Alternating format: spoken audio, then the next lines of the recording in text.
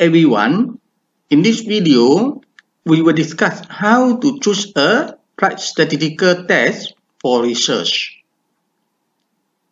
While conducting research, some researchers may face problems in selecting the appropriate statistical test for their research. Using a right statistical test would ensure the research findings are valid and reliable. The following are some examples of using inappropriate statistical tests in data analysis. In the first example, a research was conducted to examine gender difference in learning motivation. In this example, the independent variables gender has two categories, male and female.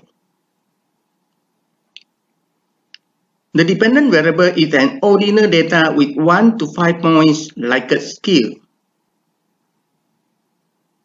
The statistical test, the independent sample t-test, is not appropriate for this research. This is because one of the assumptions of independent sample t-test is the data of the dependent variable is either in interval or ratio scale. In the second example, a research was conducted to examine correlation between motivation and attitude. The Pearson correlation test is not appropriate due to both IV and DV are in ordinal data with Likert scale.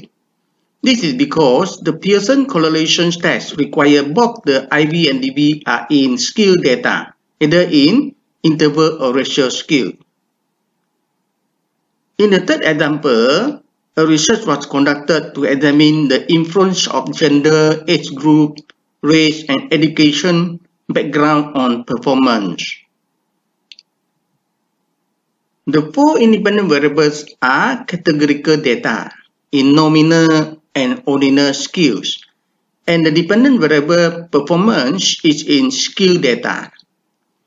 Using the multiple linear regression test is not suitable because the test requires both IVs and DVs are in scale data. The determination of statistical tests should be done based on research design and type of data of the IV and DV.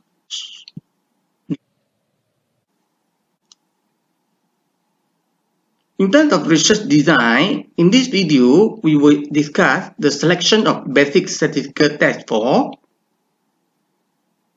Causal-comparative research design, Correlational research design, Causal-relationship research design, and experimental designs. But before that, we need to understand the type of data. Understand the type of data will help us to select the right statistical test for our research. In statistics, we have three types of data. The first type is nominal data.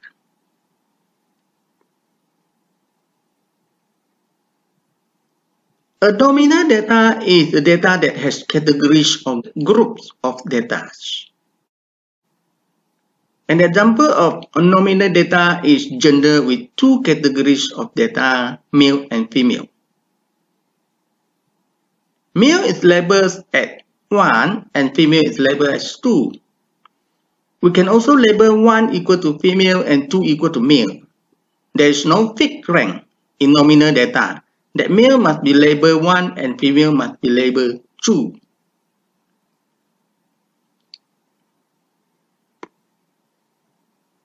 In another example, climate change phenomenon, we can rearrange the four categories. For example, 1 equal to fires, 2 equal to flood, 3 equal to pollution, and 4 equal to drought. This is because there is no fixed range for nominal data. The second data type is ordinal data. Ordinal data has categories like nominal data, but the categories must be arranged into fixed order. An example of ordinal data is Likert scale.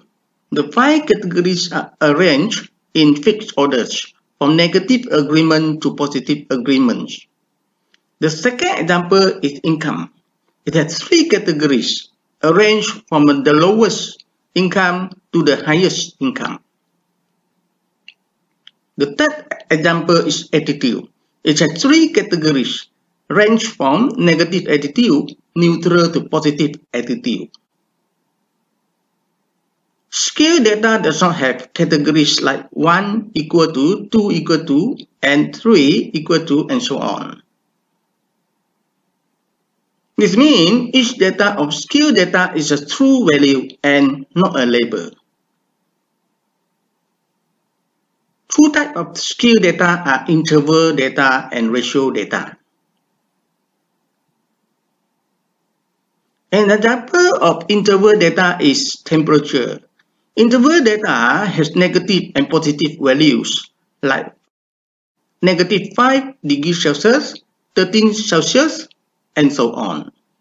For ratio data, all the data are positive values, and the lowest scales for the data is 0.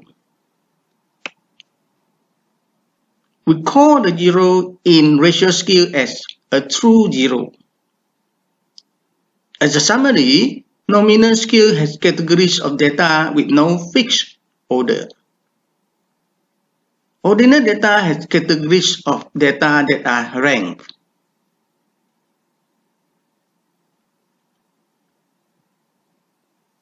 Interval data has negative values and ratio data only has positive values with a true 0.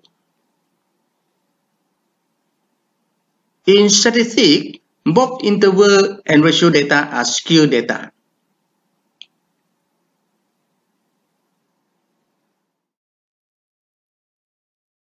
After learning type of data, we will learn the basic statistical tests that are appropriate for our research design and research data.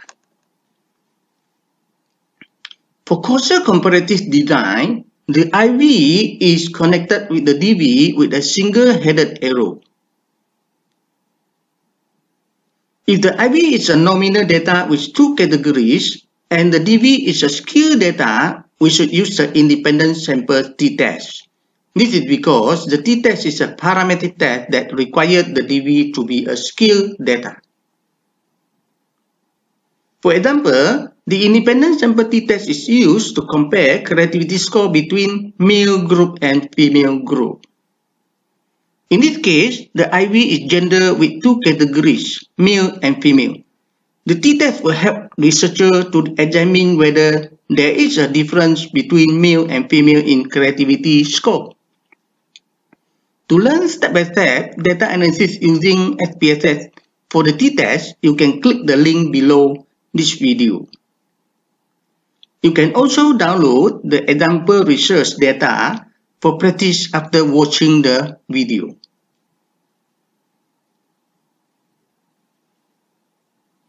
If the IV is a nominal data with 2 groups, but the DV is an ordinal data, for example, a Likert scale data, then we should use the Mann-Whitney U test.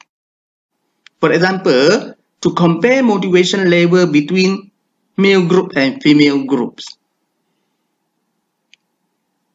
An example of ordinal data for motivation level is 1 equal to very low, 2 equal to low, 3 equal to moderate, 4 equal to high, and 5 equal to very high.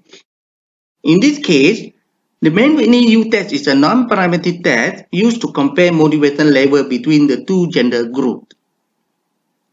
If the IV have more than 2 groups and the DV is a scale data, then we should use an one-way ANOVA test, for example, comparing creativity score between 3 age groups. However, if the DV is an ordinal scale, to compare more than 2 groups, we need to use the Kruskal-Wallis test. In this example, we compare motivation levels between 3 age groups using the Kruskal-Wallis test. In another situation where both IVs and DVs are in nominal data, we will use the chi-square test of independence.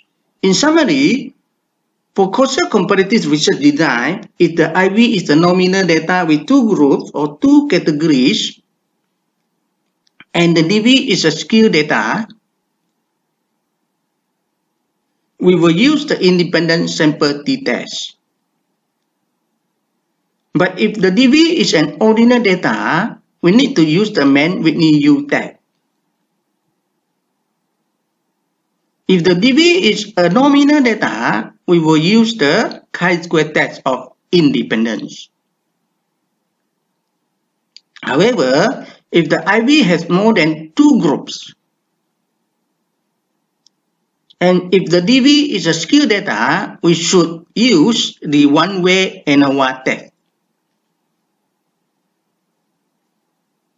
But if the DV is an ordinal data, we will use the Kruskal-Wallis H test.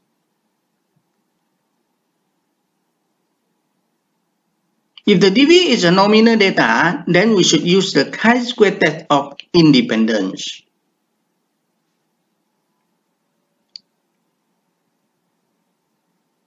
After learning the test of causal-comparative design, now we move to the correlational design. In correlational design, two variables are connected by a two-headed arrow. If the two variables are skew data, then we need to use the Pearson correlation test.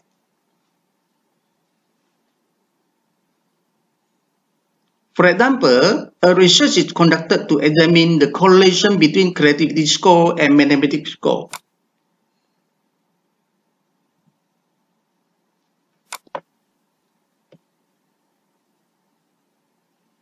We use the Pearson test to analyze the correlation between the two scores.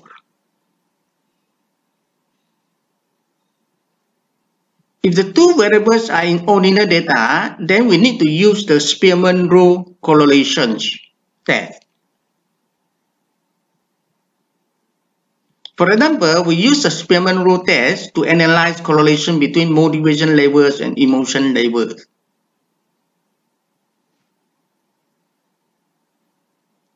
In this case, both motivation levels and emotion levels are ordinal data, for example, with Likert scale. If the two variables are in nominal data, then we need to use the Cramer V test. For example, we use the Cramer V test to analyze correlation between two nominal data, gender and race. In summary, in correlational research design, if the two connected variables are in skew data, we should use the Pearson correlation test. If the two variables are in ordinal data, we should use the Spearman row correlation test. But if the two connected variables are in nominal data, we should use the Cramer V correlation test. Furthermore, to correlate skew data and ordinal data, we can use the Spearman row test. And to correlate ordinal data and nominal data, we use the Cramer V test.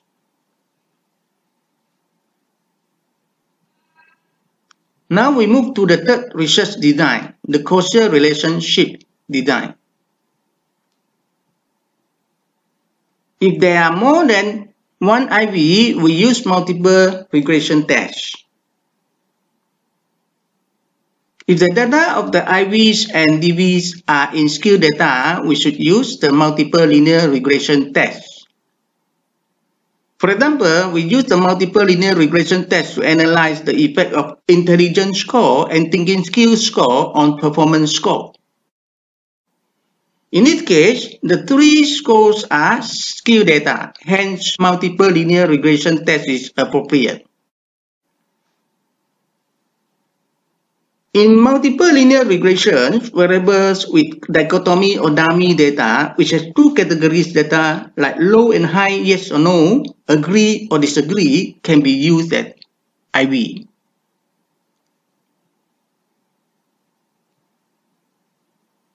However, if some of the IVs are not in skill data, then the multiple linear regression test is not suitable. In this case, we need to use the logistic regression test, a non-parametric regression test. The binary logistic regression test is used when the DV is a dichotomy nominal data with two categories, and the IVs are in any data type. For example, we use the binary logistic regression test to analyze the influence of lifestyle, education level, and smoking habit on quality of life. In this research, the DV quality of life is labeled as 1 equal to high quality and 2 equal to low quality. The three IVs can be in any data type, either nominal, ordinal, or interval, or racial skill. Now, we move to the experimental design. The one-group pre-test, post-test experimental design involves an experimental group of respondents, where a treatment is given to them in between the pre-test and post-test. The experimental data should be measured in scope, in skill data. In this case, we can use the paired sample t-test to analyze the effect of the treatment. For example, we use the test to examine the effect of a creative teaching method on performance of a group of special needs students. In this case, the pre-test and post-test are performance score measured before and after treatment is implemented. However, if we compare a treatment group with a control group for the pre and post-test, the paired sample t-test is not suitable. We can use the ANCOVA test. The ANCOVA test will help us to adjust the pre-test of the control and treatment group so that they are equal before comparing the adjusted post-test score. For example, the ANCOVA test is used to analyze the effect of a creative teaching method on performance of mathematics students. In this case, the treatment is only given to the treatment group, and the data are performance scores of the pre-test and post-test of the treatment and control group.